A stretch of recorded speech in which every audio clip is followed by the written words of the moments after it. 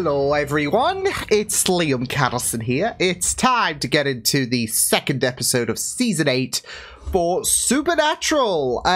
So yeah, we started off really intriguingly with Season 8 because with the ending of Season 7 in mind, we had Dean show up after seemingly what will potentially be a season's worth of looking into the past about what happened in Purgatory, where he, of course, in the last episode, in terms of the flashbacks, he met with Betty.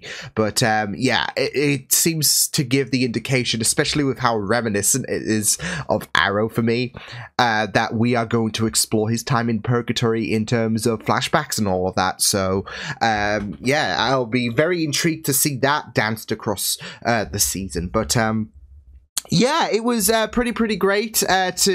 Pretty great and pretty, of course, tense with the reunion of Sam and Dean, especially with Sam not looking for Dean whatsoever, and Kevin as well, with the fact that we, of course, followed up of what happened with Kevin after he was taken by Crowley at the end of Season 7. So yeah, but very intriguing stuff with the last episode to set things up for this season of Supernatural. So yeah, I'm excited to see what this episode can bring. With that said, it's episode 2 of Season 8 for Supernatural. Let's go.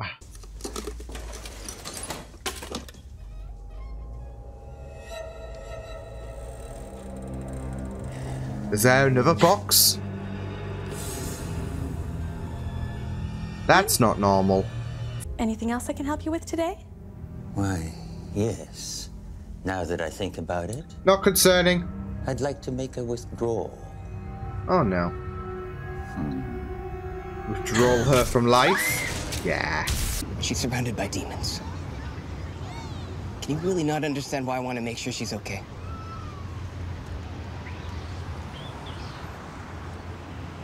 I mean, that's it though. You understand Kevin's concerns, really, especially with Channing's neck just twisting in ways it shouldn't.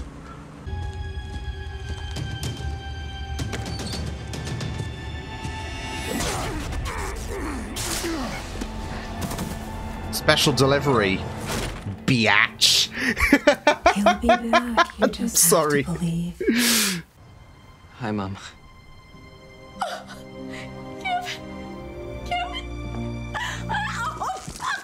Oh my god! She's clean. Oh my goodness. You've been doing all year? Watching television? Did you really have to kill her? Damon would have warned Crowley where Kevin was if we didn't. It's a bit of a rough... Crowley is the one who kidnapped you? Yeah. He needs me to Right, translate isn't a it? stupid tablet. Kevin, you want to back us up here? Came all the way down here to pull her out of the fire. Now she wants to jump right back in. Oh my god, she's Okay, giving the tell her look. what to do.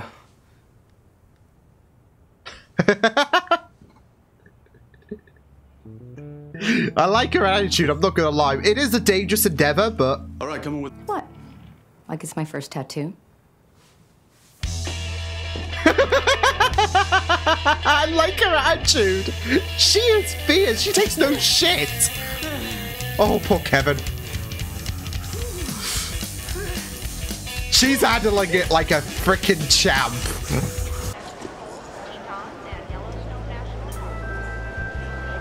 Shut up.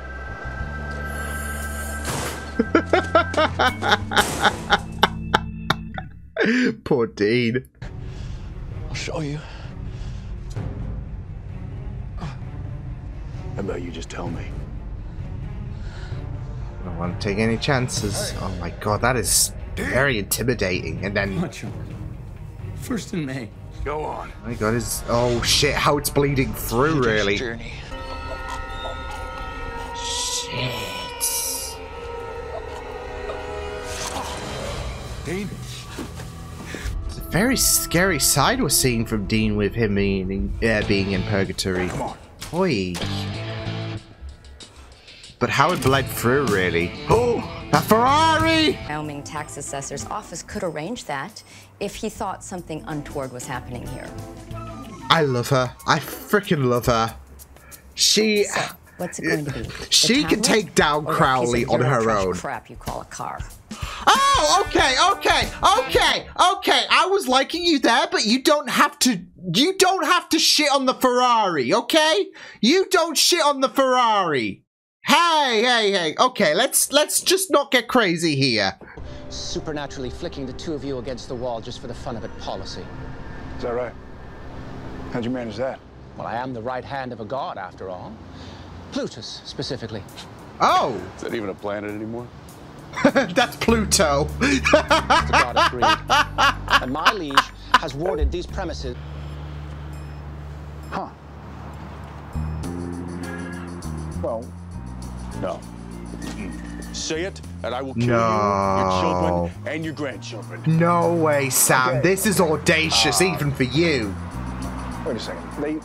These auctions, they... For stickers on my Previa mean anything? They didn't mean it, baby. Oh. Holy shit. Magnolia? Huh? How the hell are we supposed to know who's who? It's pretty simple, Dean. They're all monsters. Damn, what happened to Thor? Sometimes you have to break some spines. And who is this lovely young thing? Must be your sister. Stay away from my son. Charming. I love her so much. Apart from the Ferrari comment. Woo! A little love tap and anything more, and our Mookie pals here may just throw you out, and that would be... This vessel, on short notice, we don't usually come to things like this, but You're chasing the magic rock. we protect the word of God. Well, awesome job so far, Alfie. Actually, my name is Simandriel. Let's just stick with Simandriel. I Yeah. wanted to ask you about Castiel. That Castiel's heart was always in the right place. Are you one of them? I think too much heart was always Castiel's problem. Oh, that's sad. He just had too much heart. And that's Castiel. He's still alive, though. I'm not... Yeah. Perfectly sane. But then, 94% of psychotics think they're perfectly sane, so I guess we'd have to ask ourselves, what is sane? Oh. That's a good question. Why'd Yeah. you bail on Dean? Especially in Purgatory. The way I hear it. I need you. He needs you, bud. And if No. Leviathan want to take a shot at us, let him. He's not leaving your side. Before we could do it again. It's too dangerous. Let me bottom line it for you. I'm not leaving here without you. Understand? Putting his foot down. He's staying by your side. He is not... Yeah, but he's gonna ditch, isn't he, at some point? Again. 3 tons of dwarven gold? Ah, this lady? Wow. Yeah, they're like, wait, what? 4 gentlemen here.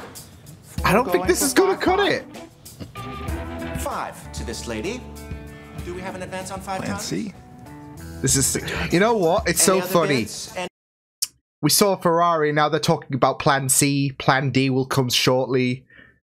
It's sounding an awful bit familiar for me in Formula 1 when it comes to the Ferrari strategy team. Okay. Plan D? Our next item up for bid, the Hammer of Thor, Mjolnir.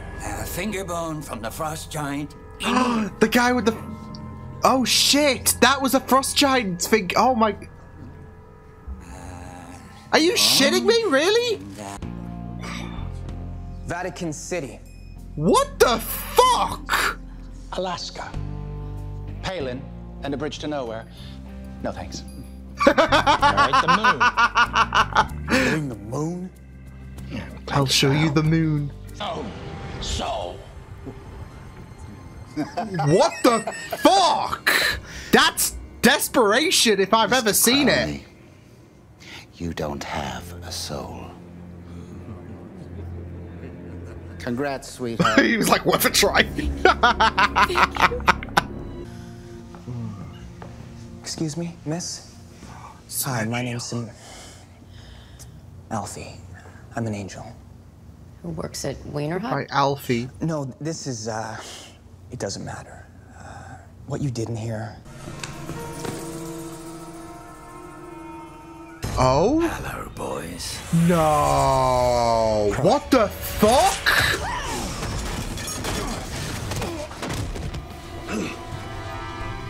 Oh no. My warding spells. Your girl Friday. And all it cost me was an island in the South Pacific. I love a bargain. Ooh, Plutus. Ooh. Oh my god, Can't do all no. my tricks. Private islands. Sam's worthy! Sam is worthy! Okay, give it back. Give it back. No, no, don't give it back, Sam. No. Oh my god, we need... Oh my god. Look. There is something hot about Sam with Mignola. Oh shit. They have a habit of using people up and watching them die bloody. Okay, so you've made this more personal. Doodles. Hey! No. You don't get to use that. Just want to talk to my mom. Alone. Sure. Yeah, it was a push too far. Like, he had the dagger as well, so... Mom.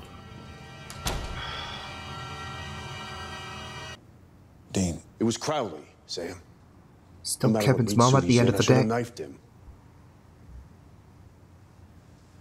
I mean, yeah, it would have sucked and I would have hated myself, but that's one more nightmare, right? Holy shit. He thinks people I don't need anymore, they end up dead. What Crowley said, and he took Crowley's advice. Dean, that's not true. You know that. And yet he was gonna kill Kevin's. Dave! Oh. Dave!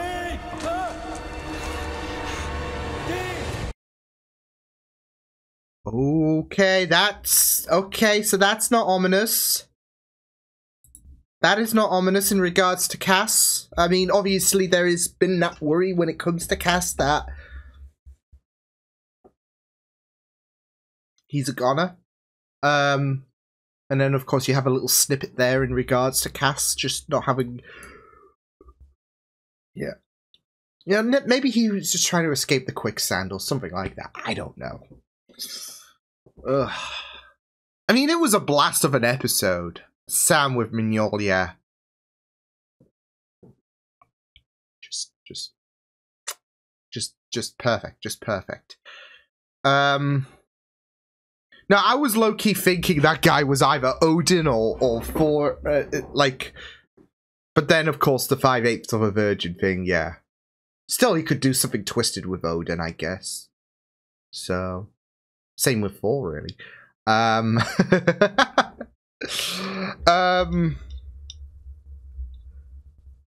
But yeah, Kevin's mom was really great, but it's just a shame that she got really fucked up by Crowley. So, yeah. And that dickhead, yeah, had to just ruin things, you know, singeing the arm and allowing Crowley free reign, really. So I felt like that was a really great episode. Like, I felt it was a lot better than the opener. And, you know, I did like how we set things up with season 8's opener, but I mean, this had a lot of things that really had me hooked. So, yeah. And, you know, with Kevin's mother, she was a highlight throughout this episode. Even in, I guess, the traumatic parts as well, because, you know, it was just very, very sad to see, really. And it was a vast contrast to how she was throughout the majority of the episode, because and you know, you don't blame her, really. She's just been traumatized. She's just been possessed by the King of Hell, and yeah, not just that though, but she's gonna have a right burn mark for life, really, with what that prick did to her. So Yeah. But yeah, I mean, Kevin's mom was just absolutely incredible.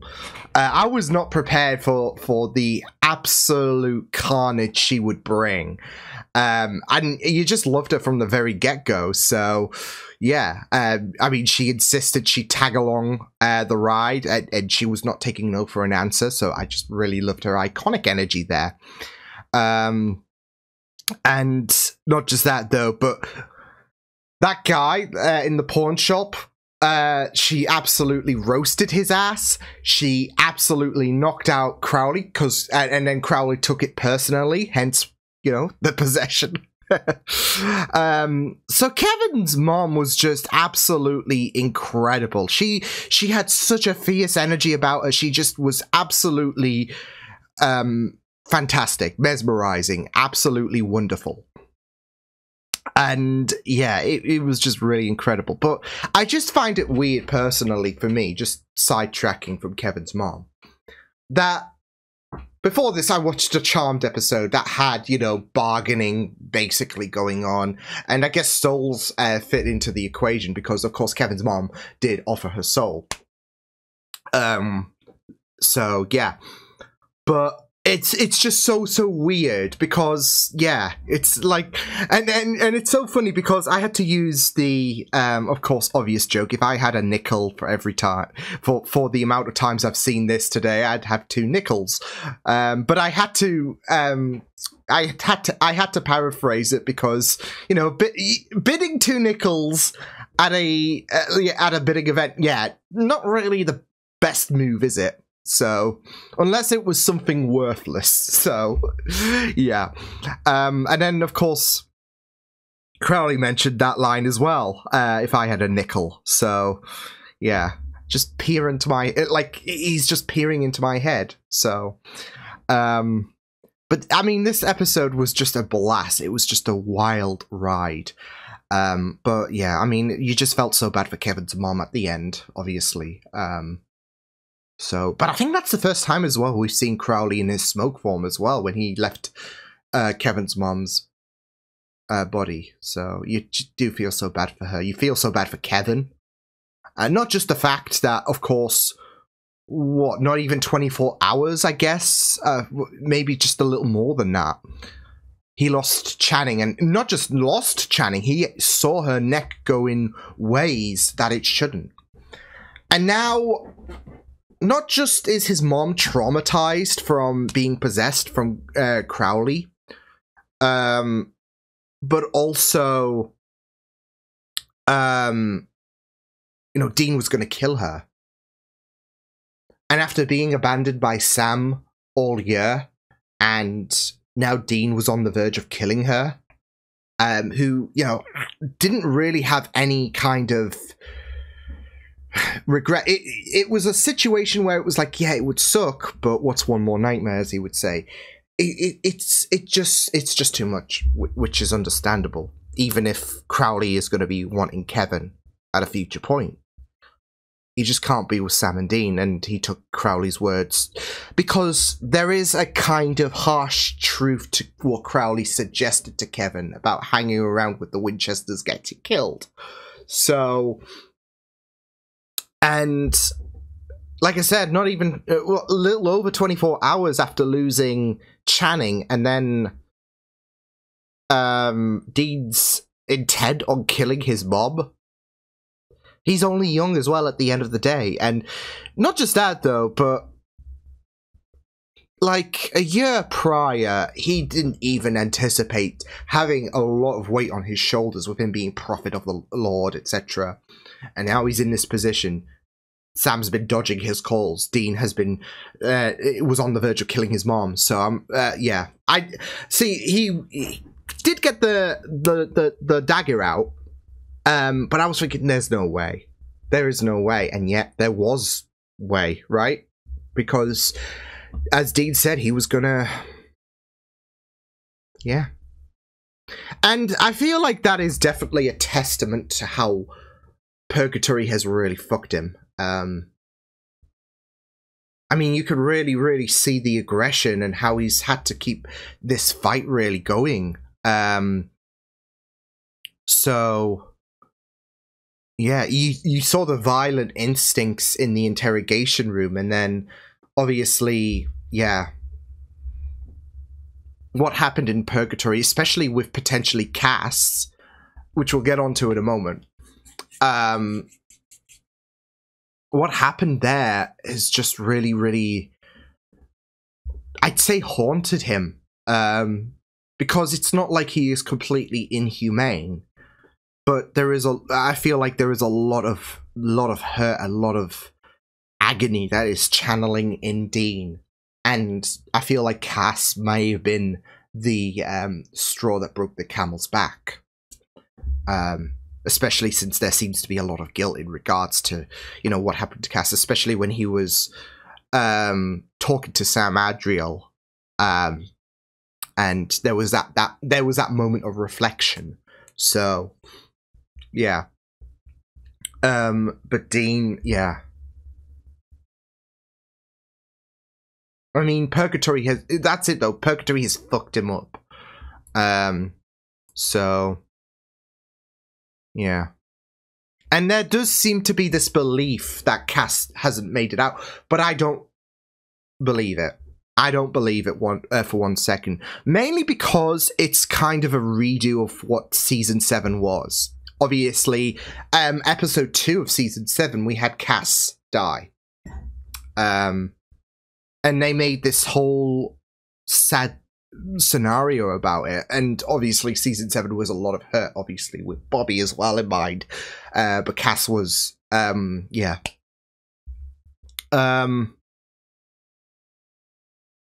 so yeah, maybe Cass is still there when Sam and Benny left, when Dean, should I say, and Benny left Purgatory. Maybe he, like, yeah, because when Dean and Benny left, Cass wasn't with them, obviously, as we know. And there seems to be this idea that Cass didn't make it whatsoever, but Cass will make it. Like I said, I don't think they're gonna rehash something. Well, I say that because they are gonna kind of rehash it if my predictions are correct, really, about, oh, Cass is dead. Oh, wait, no, he's actually alive. But the thing is that you're supposed to believe with Season 7, I feel, when the Leviathans tore him apart, you're supposed to believe that he's dead. And I feel like in this point in time, they're trying to do this again, and it's like, yeah, no way, I'm not believing that. I know your game, writers, so yeah.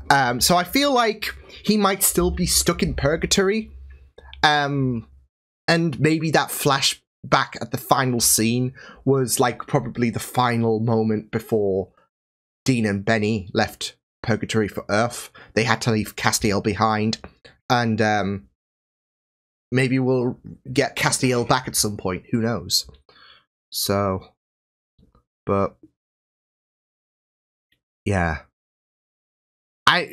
obviously Cass gave his testimony about why he ran, apparently, from Dean, but we'll definitely get a bit more in regards to Castiel at his time in Purgatory as the season goes on. But it seems like they are going to definitely, they are definitely going to follow through with what I felt was going to happen, which was, you know, flashbacks in regards to the majority of the season, which is neat, which I don't mind whatsoever. So very reminiscent of the DC CW days, like I said, with Arrow, especially in its first season, you know, Purgatory, Lian, yeah. So yeah, but it was just really great stuff, I felt, this episode. So I loved the whole bidding sequence, like especially when they were bidding for the tablet itself. Obviously, it came at a very poignant moment when Kevin's mom, you know, would sell her soul. And, you know, there is nothing stronger than a mother's love for her son, right? So, but I also got to say there is a cruel mirror in regards to, obviously, when Kevin's mom's got singed. you know, she took the tattoo like a champ, whereas Kevin, yeah. And then obviously her going through so much pain, not just with that, but obviously with Crowley taking a hold of her. So yeah. But yeah, there was some great moments in that bidding sequence, like, you know, Crowley trying to bid the moon, which is kind of funny when you think about Doctor Who as well, when, you know, Mark was in that episode as well, and, you know, the whole moon played a sequence, and it's a shame we didn't get more of Mark in Doctor Who, because I felt like he would have fit really well. But obviously with the whole silence will fall shit, yeah.